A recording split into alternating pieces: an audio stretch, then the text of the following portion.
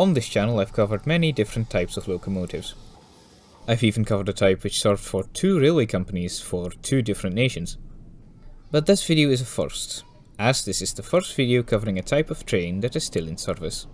The most common type of passenger trains in the Netherlands are the firm double-decker units, the ICMM, lovingly nicknamed koplopers. In this case this is a Dutch pun, it means both walk-through heads and frontrunners, and the SNG, Sprinter New Generation, for any service calling at all stations along their appointed line. The VIRMs are not the only type of double-decker trains running in the Netherlands though. Today, we're talking about the DDZ, double-decker zonering, or zoning. From the early 1980s, the Dutch network was greatly modernized, introducing several new electric and diesel multiple units along with locomotives to replace the old stock, most of which could be traced back to before the Second World War. This plan was very much rushed, locomotives such as the Class 1100 and 1300 being withdrawn only to be pressed back into service with the minimal maintenance, sometimes literally only being withdrawn upon failing to limp back to their home depot.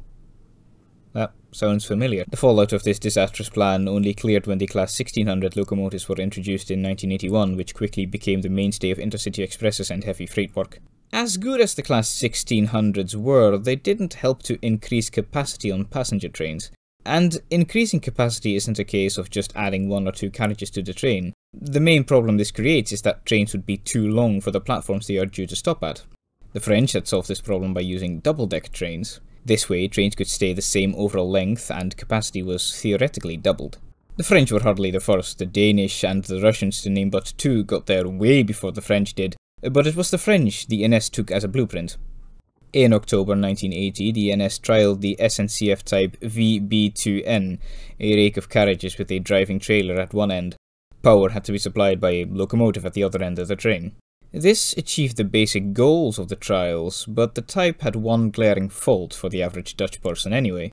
They were too low. At its peak, the carriage standing room was only 1.94 m. Many a Dutchie would bump their head when standing up. So a new design was required. The result was this, the DDM, or DDM1, meaning Double Deck Material 1, pressed into service in 1985. The units would always have to be pushed or pulled by a 1600, which was also heavily inspired by the SNCF. If the units were pushed, the driver could drive the train from the driving trailer coach. The first of these trailers were named after endangered animals in accordance with the Worldwide Fund for Nature. They were arend, bison, cheetah, condor, dolfijn, neushoorn, olifant, ooievaar, otter, panda, tijger, walvis en zeehond. Or eagle, bison, cheetah, condor, dolphin, rhinoceros, elephant, stork, otter, panda, tiger, whale and seal in English. The brilliance of these units was that they were not permanently coupled together. If you needed to strengthen one rake with an extra carriage, you could do so. If a single-deck train needed more capacity, you could add a DDM carriage to the train. The carriages themselves had an interesting layout. At the top of the stairs before entering the main seating compartment there were 3 extra seats, 2 huddled together facing inwards, affectionately known as the snuggle corner, and 1 longitudinal fold-up seat. Perfect for looking at the passengers boarding the train, only to realize that there are no more seats left. There were 2 poles in the middle of the entrance hallway on either side for the benefit of standing passengers to have something to hold on to, very much like one would find in a coach of the road-faring kind. So successful were these carriages that 2 more ranges were built, classified DDM2 and DDM3, but known to most people as DDARs. Like the DDM1s before them, the DDARs were painted in the NS stopping train livery, yellow all over with 3 turquoise stripes on the right-hand side of whichever side of the carriage you were looking at. The DDM1s were painted as such because they were to be used in various services. The DDARs were purely meant for stopping trains.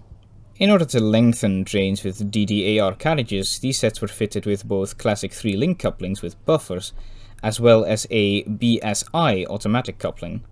The DDM1s only had 3 links and buffers. Similar to the old guard, the new sets were unpowered and required a locomotive to push or pull them.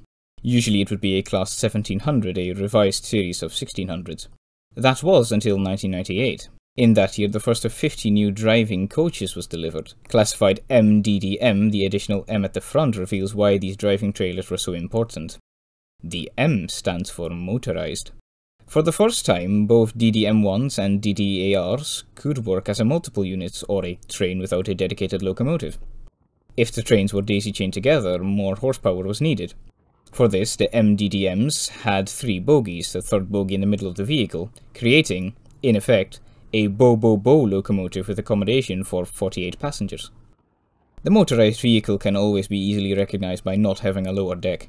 In the mid-2000s, more sprinter units became available, releasing both DDM-1s and DDARs from their stopping train service. The oldest units were a mere 20 years old at the time, so both types were pushed into regular intercity service.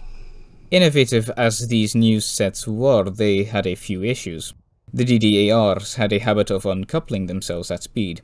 This, of course, is not even a good thing in the best of times, but if such a thing were to happen, both half of the trains would slow down due to the continuous braking system.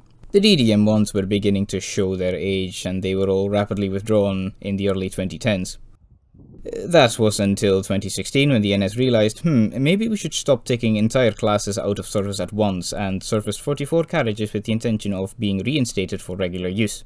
But by 2019, the DDM-1s were really tired trains, the last official DDM-1 service taking place in December of that year. But for the DDARs, this was a totally different story. They were significantly newer, and the NS seemingly learned from their mistakes with withdrawing stock too early. As early as 2011, refurbishment work began on the DDAR sets to make them as up-to-date as possible in order to convert them into dedicated intercity multiple units. The refurbishment itself took place at NS's Haarlem facility, reusing up to 65% of the old units.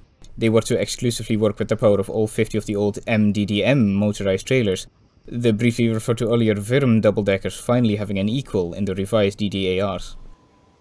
In their refurbished form, the units were classified NID, or New Intercity Double-Decker, but enthusiasts call them DDZs because that was the name of the refurbishment program. There are 30 units with 4 carriages total, and 20 with 6 carriages total. Units have a larger seating compartment, Wi-Fi, a lounge on the lower deck, and 1 large front windshield instead of 3 smaller windows.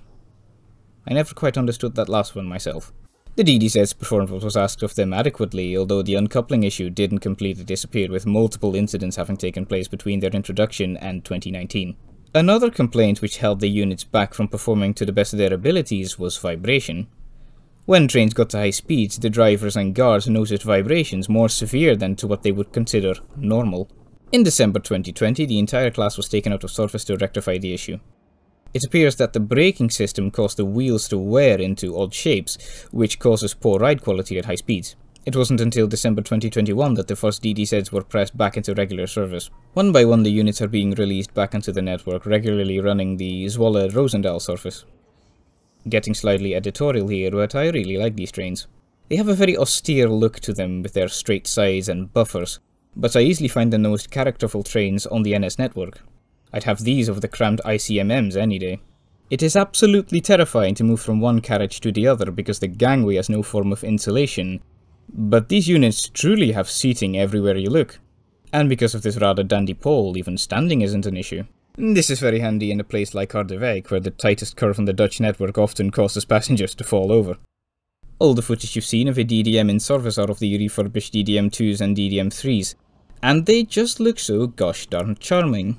The units are due for replacement in 2027, but if their story has taught us anything, it is that they will be around for some time after their expiration date. They're certainly resilient, the DDZs.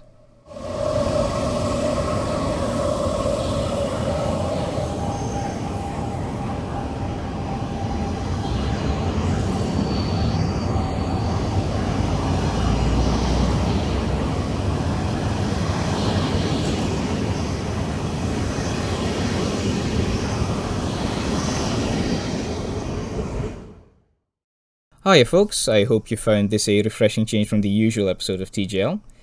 These trains always intrigued me, and I thought this channel was the perfect excuse for me to find out more about them.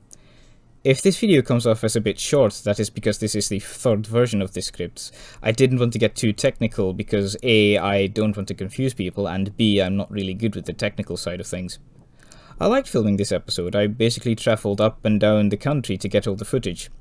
Maybe I should cover more Dutch trains or locomotives. Gives me an excuse to leave my loft every once in a while. Anyway, the next episode of TGL is definitely going to be the LNER P2s. Probably. I promise. So with that in mind, thank you for watching, and I hope to see you all in the next video. Cue the outro.